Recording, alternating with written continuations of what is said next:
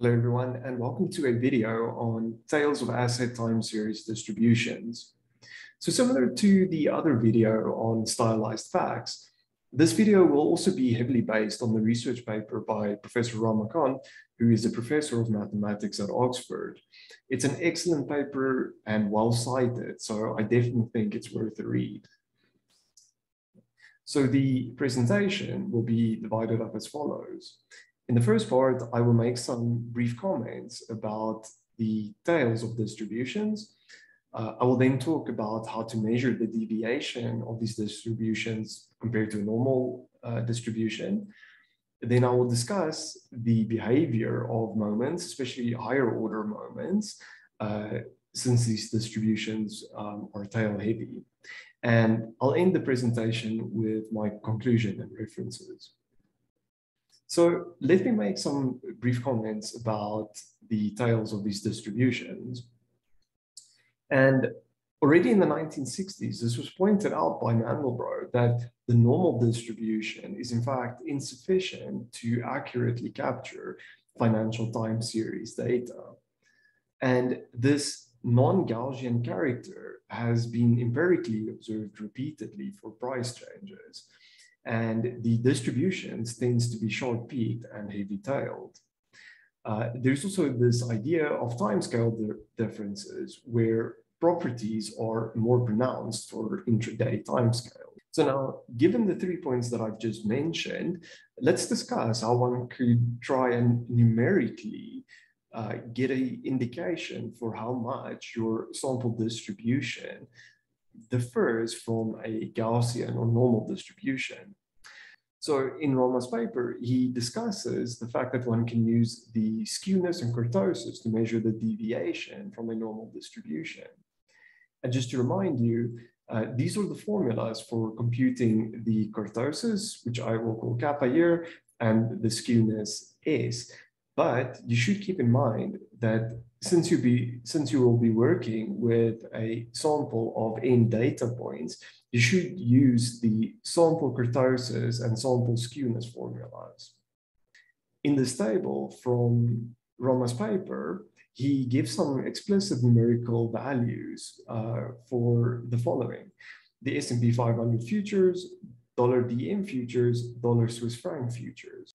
The kurtosis for a normal distribution with this formula is 0.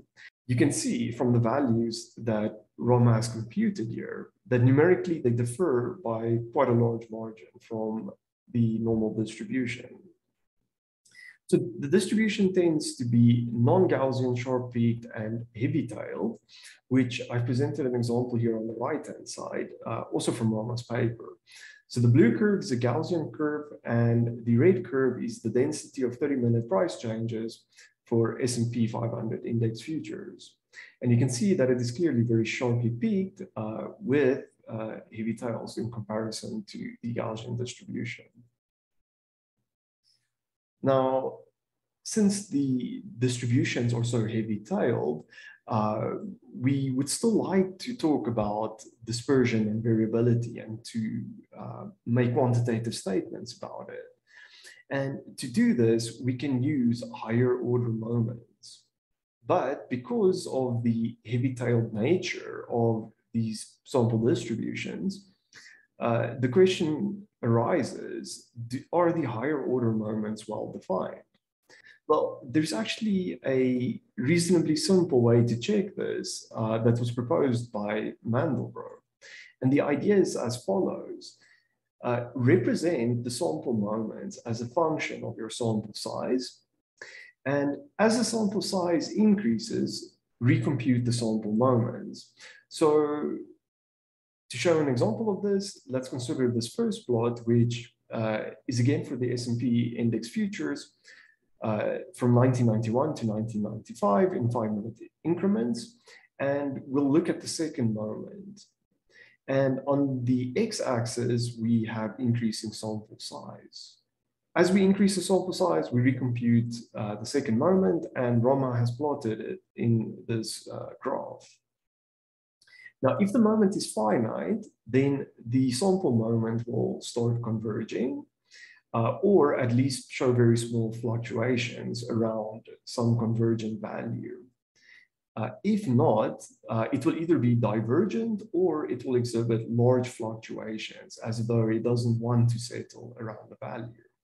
So this first plot, one can see that there's very small fluctuations and it quickly wants to settle to a value such that there is evidence that the moment is finite.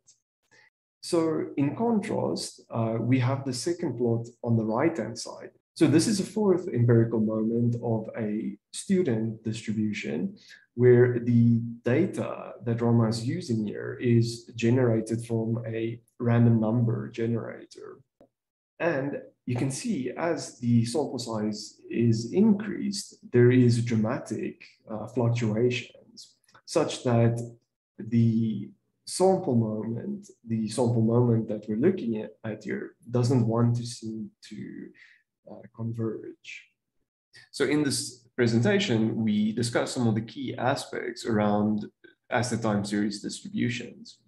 And the first point that we discussed, which was already pointed out by Mandelbrot in the 1960s, is that the normal distribution is not sufficient. And in point 2, we discussed the idea of using the skewness and kurtosis to check how far your sample data in terms of its distribution deviates from a normal distribution. But remember that you do need to use the sample formulas for skewness and kurtosis, since you will have a time series of sample size n.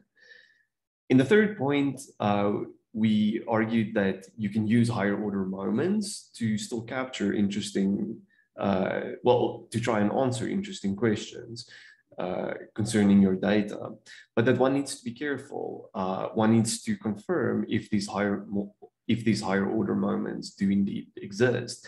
And in the previous slide, I outlined a method to check this by writing your higher order moments as a function of the sample size n. And this was another idea that came from Mandelbrot. And finally, there's still further things that one can do that I haven't discussed in this presentation, but which is discussed at length in Rama's paper. And that's the idea of using extreme values. So if you're interested in further methods concerning the points that I made in this presentation, I highly encourage you to take a look at Rama's paper. So these are my references that I've used in case you would like to read more. And I would like to thank you for your time. If you enjoyed this video and would like to see other videos of this nature, please visit our YouTube channel and subscribe. Thank you.